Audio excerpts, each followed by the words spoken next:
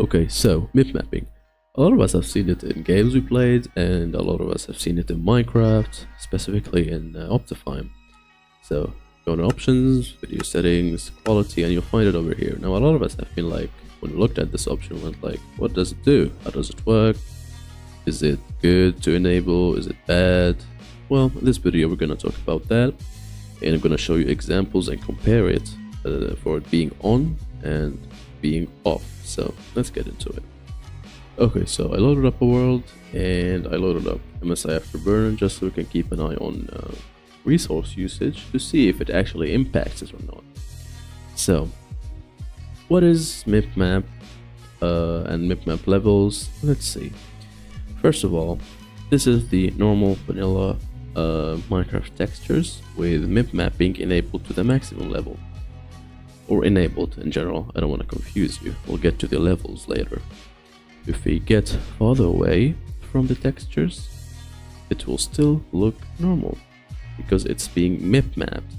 What being mip-mapped means is a texture that has mip-map levels will be rendered at a smaller resolution of itself the farther you get away.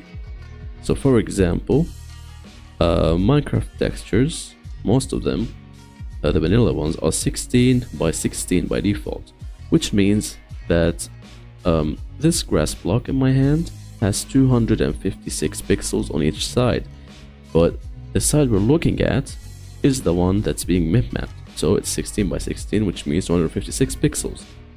So when we get far away, it will be reduced to 8 by 8, which is a mip-map level.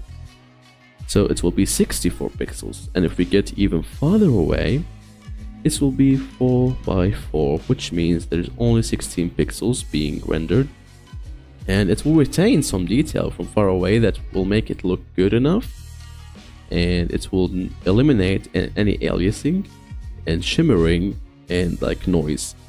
So let's compare this, which is mip-mapped, to textures that are not mip-mapped. So these are not being mip-mapped at all, and as you can see, there's a lot of shimmering, a lot of noise and artifacting, and it's ugly. The reason that is happening because there is no mip-mapping being applied, which means each grass block of these millions of them is being crammed with each other, like the pixels, which means there's always 256 pixels that are being rendered for each block, which makes them crammed and makes the pixels basically fight each other to be rendered at full detail, which from far away makes it look very ugly. But if we get close, it will look normal, like right next to it.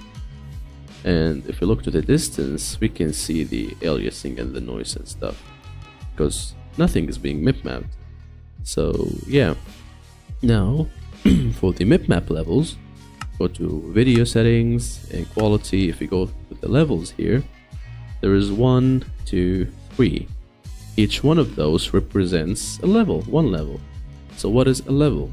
So a full texture is 16 by 16, which is with mip-mapping off. No mip-mapping going on, it's just a texture. The first level will be half of the original one, which means 8 by 8. Second level, 4 by 4. Third level, 2 by 2, and then 1 by 1. I mean, this doesn't make a lot of sense for small textures like this, but let's say you're playing on a texture pack that has like 500 by 500 texture packs, then mip-map levels will make more sense. So that's pretty much it. That's how mip-mapping works in Minecraft.